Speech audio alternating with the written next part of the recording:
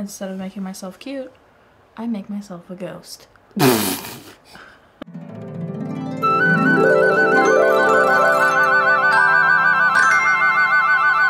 Welcome back to Everyday's Movie Ever. My name is Jess and I'm watching Everyday's Movie Ever. Today I'm going to talk about Pete's Dragon and I have a guest, Carolyn! Hello! She's one of my best friends in the whole wide world. We've been friends since 6th grade. So long ago. She helped me with my broken ankle. Yes. Love you. Carolyn's here. She has never seen any Pete's Dragon. No. Not the 1977 one that we're talking about and not the 2016 one. I've seen the 2016 one but not the 1977 one until now. Oh boy. Pete's Dragon is a 1977 theatrical release. It is both animation and live action. Elliot the Dragon is animated while the rest of the film is live action. It's directed by Chaffey, cinematography by Phillips, animation direction by Bluth, Elliot done by Ken Anderson. It is written by Marmorstein as well as edited by Gordon D. Brenner. Song-wise, Callas and Joel Hirschhorn, while score-wise, Erwin Coastal. Boom!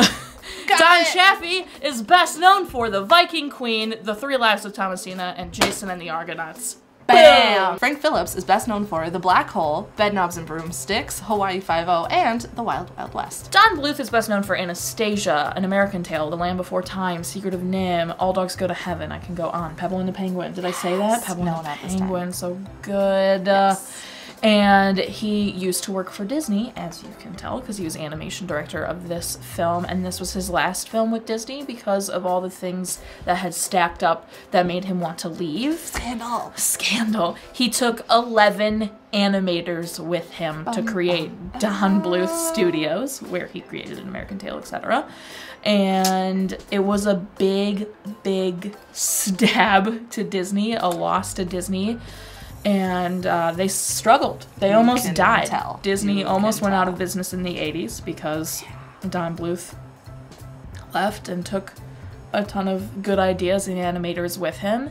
And he was killing the 80s while Disney wasn't killing the 80s.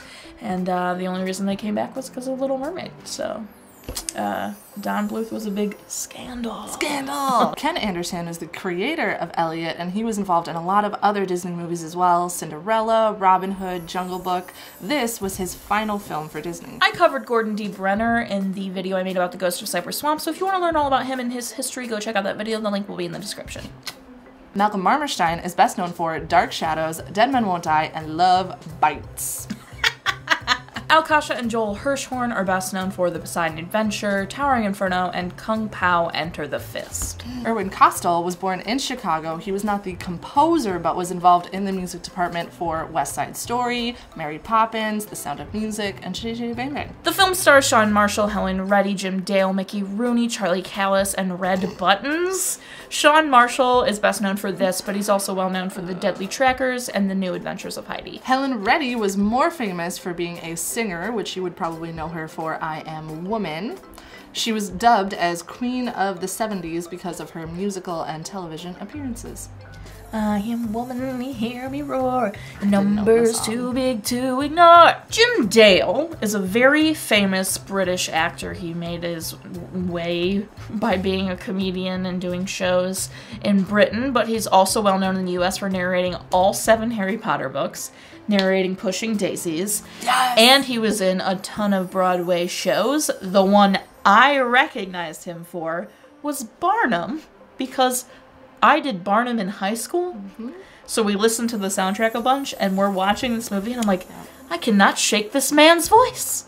We couldn't shake his voice. No, because I was like, from Pushing Daisies. Yes. I knew it from Barnum, and we looked him up, and we're like,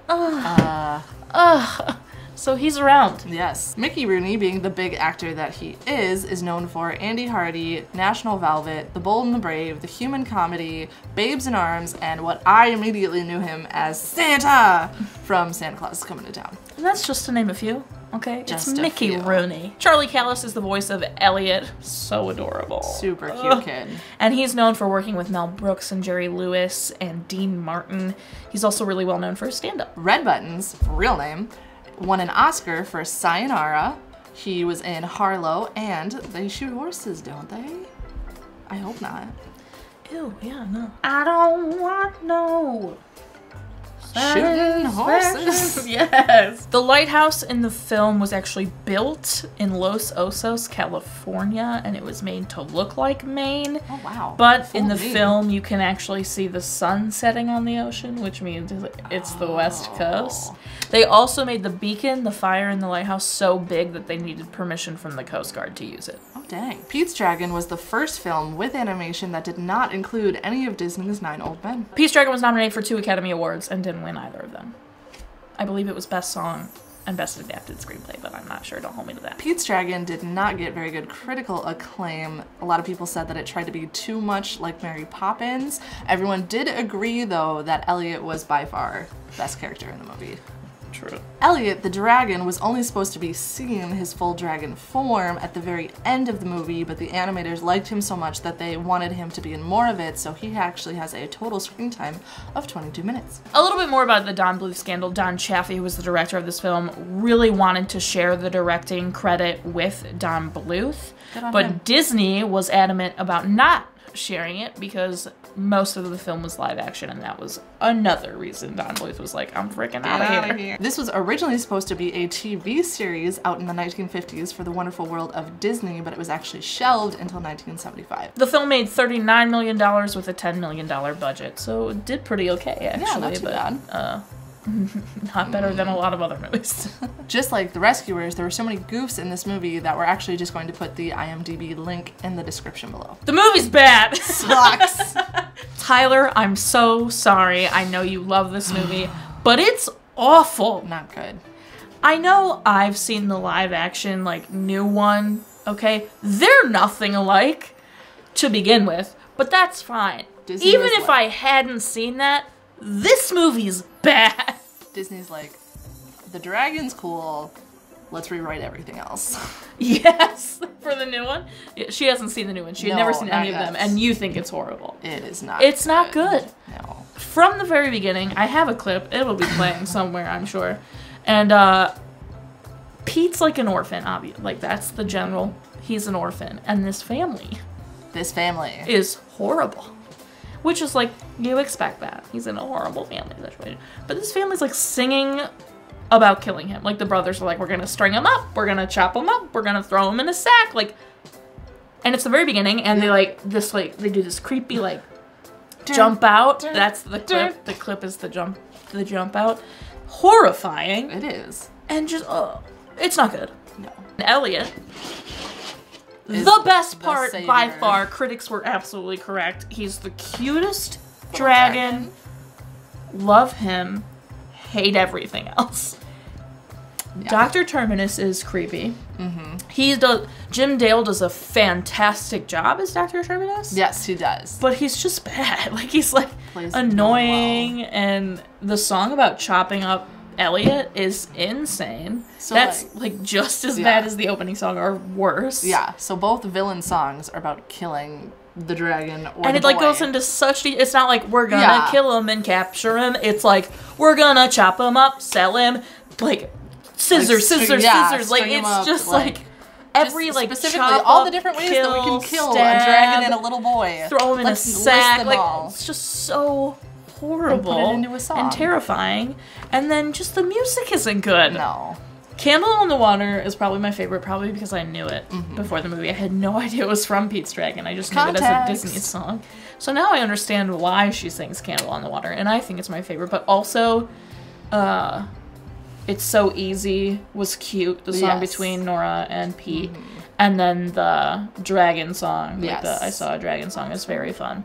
But otherwise, bad. Like, just random, I think that's part of why it was so long, is just random musical things were in it that didn't really make it a musical. There were, like, musical parts that didn't make sense. Yeah. It originally was only supposed to be Candle on the Water.